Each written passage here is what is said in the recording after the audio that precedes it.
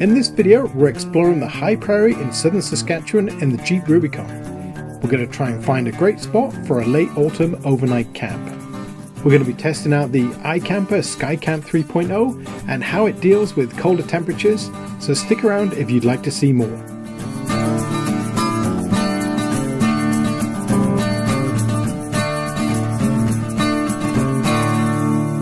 Hi YouTube, welcome to the Emporium Outdoors. My name is Michael, and today we're going to be camping in the iKamper SkyCamp 3.0.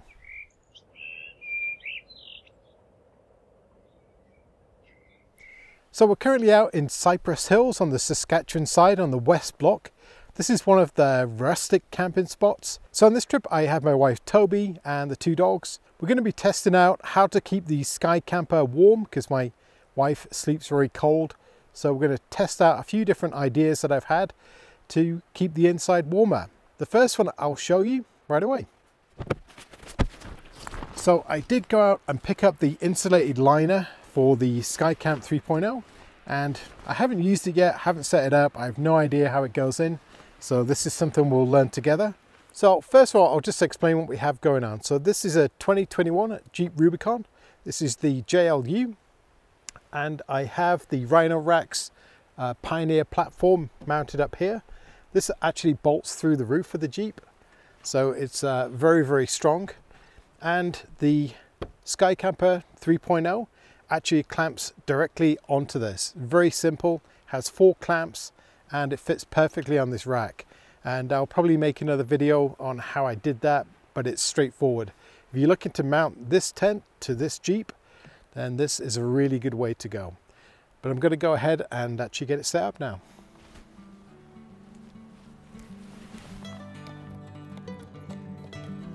So I intentionally left this part of the video in real time so you could see all my fumblings and mistakes and how quickly you can actually set this tent up. If I just really went for it, I could set it up in much faster time, but this is me on a nice sunny afternoon setting up a tent with no pressure. I think this is a more realistic setup time for the average person. The videos that I watched were the iKamper employees, and they were setting them up on displays and they can get them done in like 60 seconds. But in the real world, this is more typical, I would think.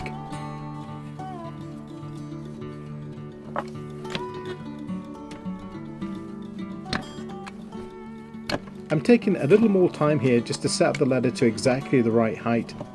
That's really important because the ladder supports this side of the tent that flaps out and make sure that there's no stress on that hinge.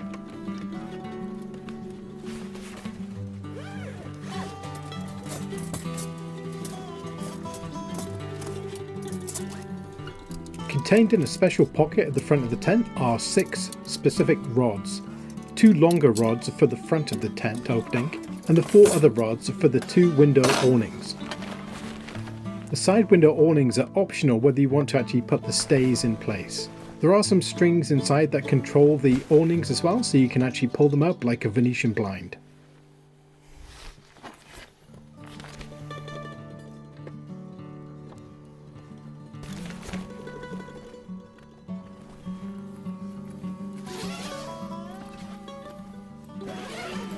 One of the very few things that I dislike about this tent is the way that the door rolls up and uses a simple loop and toggle. I would expect something more refined for a tent of this price, as it is very fiddly.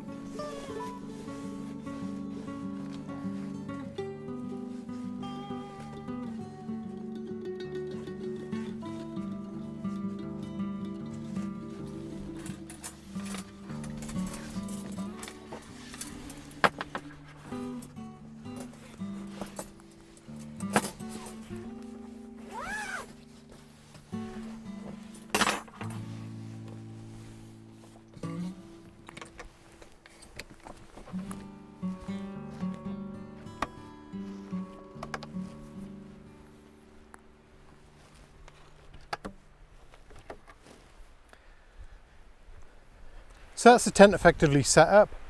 There are the side pullouts that we can put on each side of the tent. There's one here obviously, one the other side, and the main entrance. The main entrance is the only one you have to put those stays to keep the canopy pulled out, but that's effectively it. Let me show you inside. So to enter the tent, there's this built-in ladder, which is very straightforward. And hopefully you can see. So I actually keep a sleeping bag already up here. Saves me having to pack it in the Jeep. So it is a 2-piece mattress. It just covers the whole of the inside. There's enough room up here for 4 people. It's the exact same size as a king-size bed. And this back part is where the hard shell is, and has this wonderful map of the world, which I really like. These are the 2 windows on the side, and they can be either screened in for ventilation, or you can have those side pieces put out,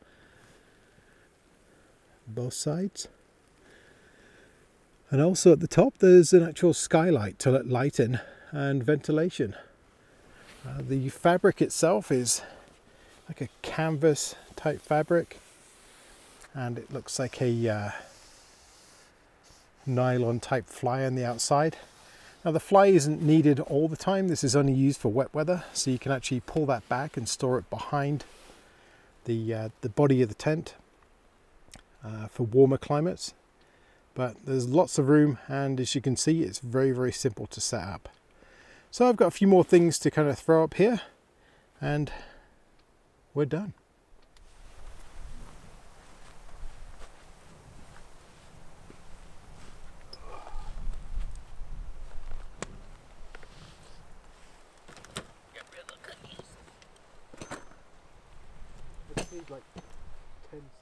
So I've also been testing out a few new items.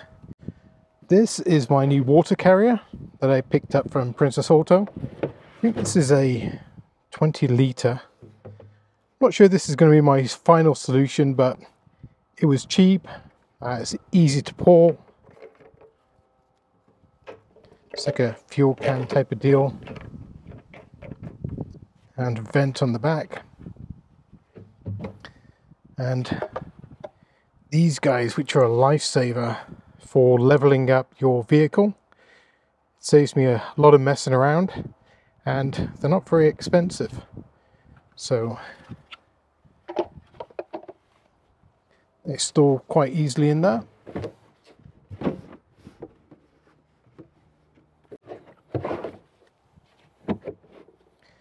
They stack together quite nicely. So yeah. Okay, so we got the tent all set up, and we got my sleeping bag, Toby's sleeping bag, and I'm going to show you what we have planned to see if we can keep the warmth in tonight. So it's probably going to go down to just either below freezing or just above freezing. So it's going to be on that point. So let's take a look at some of the items I brought with me to try and keep the tent nice and warm for Toby. So the first thing is I brought an electric heater. This is a 250 watt output heater. It runs off of 110 volt, and it can be switched down to like half level, I think. It's got like high low. It's got an anti-tip button so it falls over. That'll work. So to power it, I've got the EcoFlow Delta. This is a bigger power supply, and this will run this on full power probably all night, I think.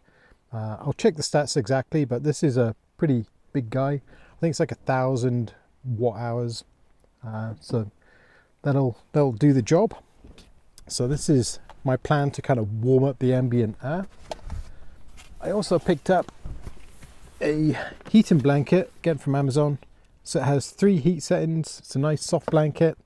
It's machine washable, and it's a nice kind of fleecy plush type of deal with it. I'm going to try that. This consumes about 100 watts. So again, my power supply will run this all night. I'm not sure if we'll need both, or we'll kind of test it out. And the other one is obviously the liner. So this is what the liner looks like. It's a nice quilted kind of cover with clips, and inside the bag, thankfully, is the instructions. So it just looks like it goes in. Number one, fold the insulation, clip the back, clip the front, connect the 2S hooks. So I think we're going to go ahead and put the liner in. That's going to be a little bit difficult with the camera, so I guess I'll put this in and then I'll tell you how difficult or simple it was once it's in. So I have the liner all set up now. It was actually very easy to do. It's just basically a series of clips along here and along the other side you can't see, and just 4 clips in the corner, and it goes in quite well. Very easy, took me probably 5 minutes to do because I've never done it before. There is a gap in the, or an opening in the liner, so you can still use the skylight, and you also get an opening. These are just a pull to one side, so it's a single zip and just a kind of curtain to one side for each of the windows on each side. And obviously with the main door, I've got this rolled up currently, so that covers as well. And then you just tuck the liner into around the outside, just kind of put the cushion on top of it, and it's all done. The quality is excellent. It's going to make a big difference, I think, to how warm this is going to be.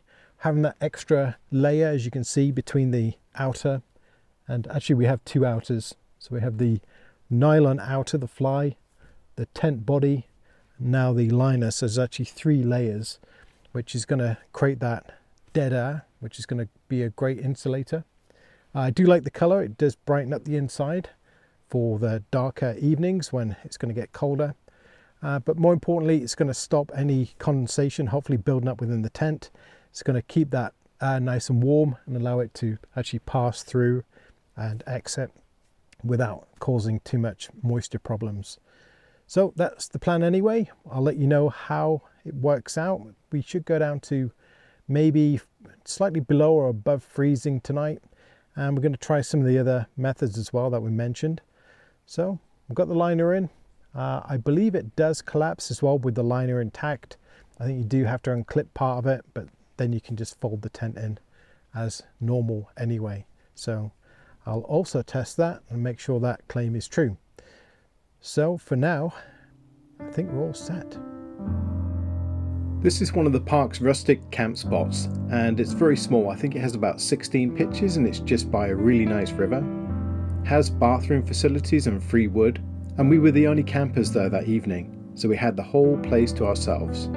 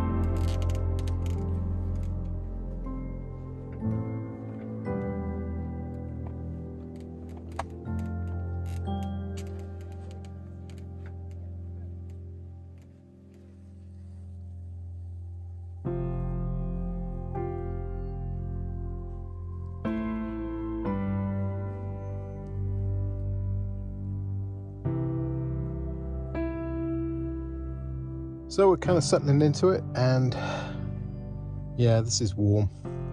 So Toby still has the electric blanket switched on, but I haven't bothered with the heater. I don't want to overheat the dogs, but it's at least a comfortable 15 plus maybe, and that's with just 2 people and 2 dogs, and it's probably about 4 degrees Celsius outside. Yeah, everything just feels warm. Yeah, it's surprising.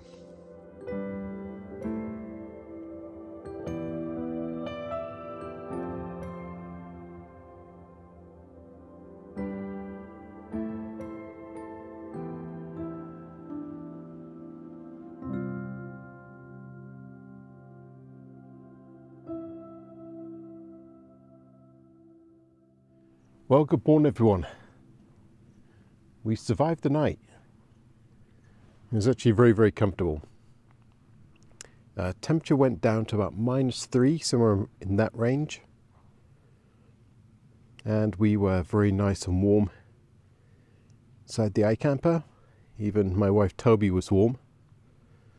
So I think it was a combination of the liner, which definitely made a difference. And she also had the heated blanket.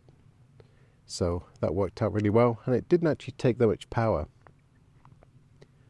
I just put on the little air blower heater this morning, just to warm up the inside, just to make it a bit easier for her to get up. But yeah, it worked out really well.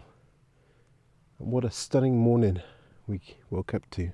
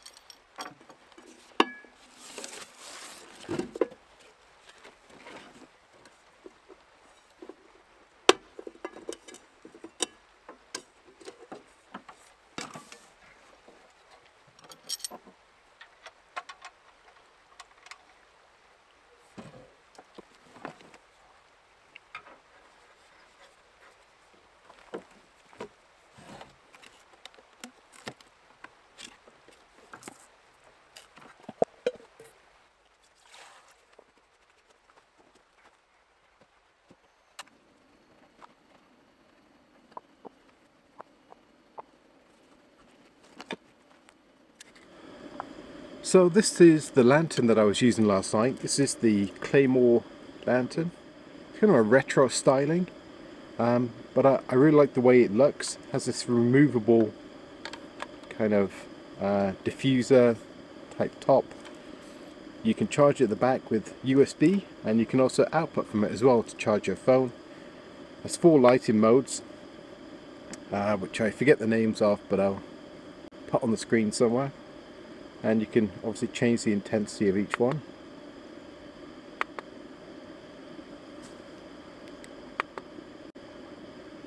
And just pure white. That worked really well. It can last up to 55 hours. So it's going to last a long time in your camping trip. But yeah. Might do a review separately of this just to give you an idea. It is an expensive lantern. I think it's about $150. I picked this up from a company called Big Tent Outdoors, and I'll put their details below. But yeah, this is definitely a quality item.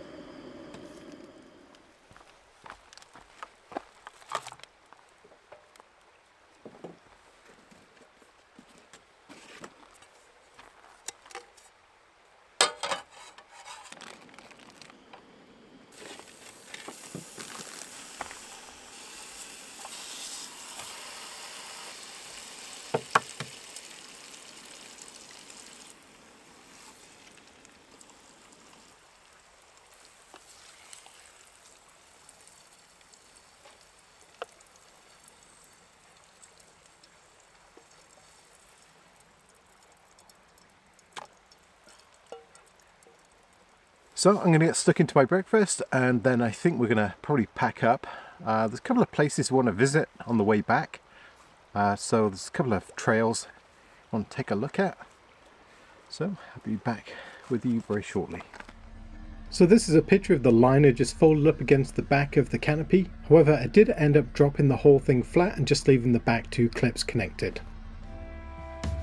After removing some of the equipment from inside the tent, it was time to pack up. You can leave a couple of sleeping bags up there if they're very compressible, like down, but anything bulky really causes the roof so it doesn't want to really clip in too easy.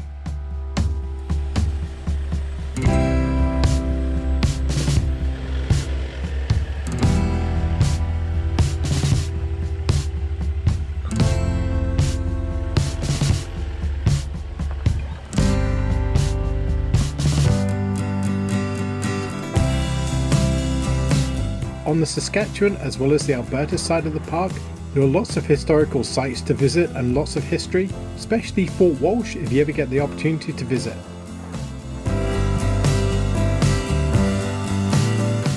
Unfortunately, no wild camping is permitted within the park boundaries, but there are these rustic campsites that are dotted around the trails. There is a small fee for each night's camping, and at our campsite it was $18, which I thought was reasonable.